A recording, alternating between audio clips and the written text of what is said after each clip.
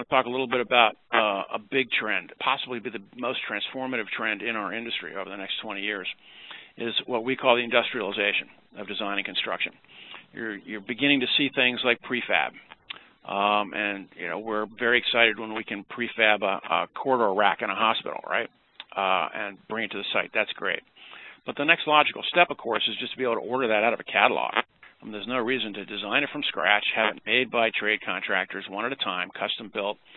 And yes, we're getting some efficiency by prefabbing it and not cutting up raw materials on a site. But the next logical place to go is, there's only a few versions of that you would really need to be able to satisfy 80% of the needs out there. Somebody's going to start making those. And then somebody's going to start making combinations of slabs and structure. Somebody's going to start making combinations of systems and structure. And you'll be able to just specify out of a catalog and virtually assemble bigger and bigger and bigger chunks of things. And they'll just be brought to the site and assembled. And that's pretty much the way that they've gone with shipbuilding, and they've gone with aerospace, and they've gone with all the major manufacturing, capital asset manufacturing businesses have gone that way. And so all we really have to do is follow in those footsteps, and you're beginning to see the early signs of it now, and I'll share with you some of the things that we're seeing.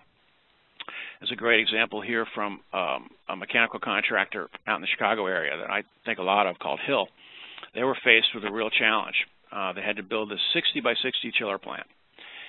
Normally, they would like to have access to the site, and they'd like to have 3 months to build it on site. Well, unfortunately, due to the nature of this particular project, they were only going to have access to that part of the site for 3 weeks. That was it. And so what they did is they built the entire thing off-site. This is that same chiller plant without the skin on it, in their shop, tested it, and knew that it worked, and were able to put it together on that site. And they did it by breaking it down into these modules. Now this modular design, of course, could easily be manufactured, and it might be Hill, it might be Train, who knows? This is a big business opportunity, but this is definitely the way we are going to go, is that you'll be able to order these things. Look at this, the parting lines between these modules and the finished model here. You can see these things could really just be cranked out of a factory and be had in a matter of weeks. So this is the view of them actually building this in their factory, in their shop, pressure testing it in advance.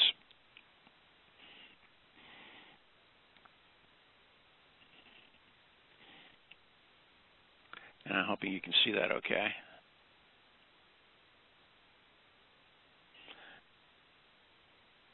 Because this is one of the most amazing prefab things I've ever seen.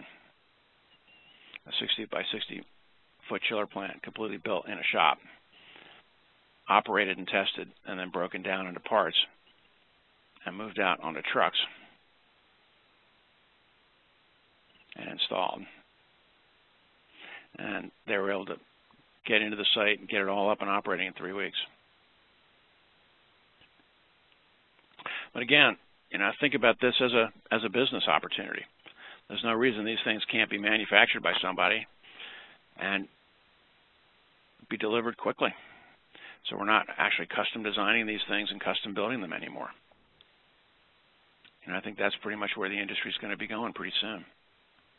I'll give you another example. In Mexico, there's a company called ICA, and they're very well known for self-performing precast.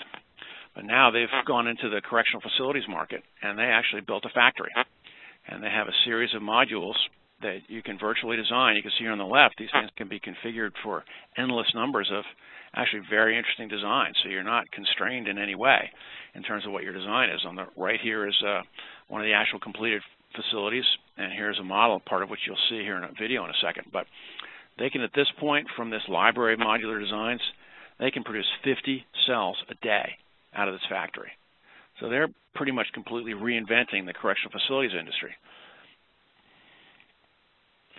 Here you see you put down the precast frame, and then out of that library of modular elements, their factory can make whichever ones are needed, and they're just brought to the site and assembled. So they're taking about 30% out of the time of actually putting one of these things in place. And they're getting a lot of success in the Mexican market, and they have a partner here in the United States that's going to go bring them into the U.S. market. So this is going to really fundamentally and dramatically change that, and this is their factory. They have a purpose-built factory specifically with these computer-controlled molds where they do research into materials and into textures and colors and fabrication technologies, and they can bang out 50 cells a day out of this thing. It's pretty incredible. And they're also doing the same thing now with housing, which there is a great need for all over the world to be able to do really good quality housing and take advantage of this what I call mass customization, where you have computer configurable molds that can turn out 1 or 50 of something. It's indifferent to them. They just pour the concrete in it and they're molded up and they go. So it's again, this is going to fundamentally change a lot of things. And then lastly, I want to point you to a company out in the Bay Area called Adidas. A friend of mine was with Anshin and Allen, and he left there. He was a great healthcare designer, and he hooked up with some folks from the silicon chip industry. And in the silicon chip industry, they've already pretty far advanced in terms of taking one basic design and being able to configure it for all kinds of different uses in manufacturing. So essentially, they're taking that very small scale idea and they're putting it to the full scale of being able to do hospitals off of a pre-engineered kit of parts. This is an example of a project that they did for Kaiser Permanente, which won an award from them last year. You know, the idea is they start with operational modeling, and it's all calculated for operational optimization. You know, see in this case, if your goal is that at a clinic, time to doctor is 10 minutes, what does that mean in terms of all the design layout? And so as opposed to starting with the design, they're basically starting with operational criteria, and that is calculated to drive the design solution. And they've got all these pre-engineered parts that they can produce in a factory. Their deck, they have the steel chassis they're working with Connex Tech, which is another Bay Area company that has these fast connect seismic proof, not proof, but able to withstand a certain level of seismic activity. And they can basically put an entire healthcare facility together out of this kit of parts, including all the interior partitions with mechanicals in the in-wall systems, and again, just bringing them to the site and assembling. So they're really shifting from lots of raw materials at the site, things being constructed, or even the idea of customizing a design and having it prefabbed into constructing entire facilities out of this pre-engineered kit of parts. And you know, the beautiful thing about a slab like this that's made in a factory, as opposed to that 1-inch tolerance across 10 feet that you tend to get with field-built slabs, which make it really difficult then to use any kind of prefabbed wall systems on top of it. Everything's done with factory tolerances when it's brought to the site. And you can see here, you know, this is that design that they won the award with from Kaiser, and what you see on top here is an example of some of those elements all put together in the space. So you're doing high quality, you're doing it much faster, and it's less expensive than traditional healthcare facilities. So these are 3 examples, I think, that are pointing the way towards where this whole industry is going. And modeling is really at the bottom of all of these things. Because we're dealing with things at the digital level, now we're able to actually implement at the digital level, much like happens in those other major capital asset industries that I talked about.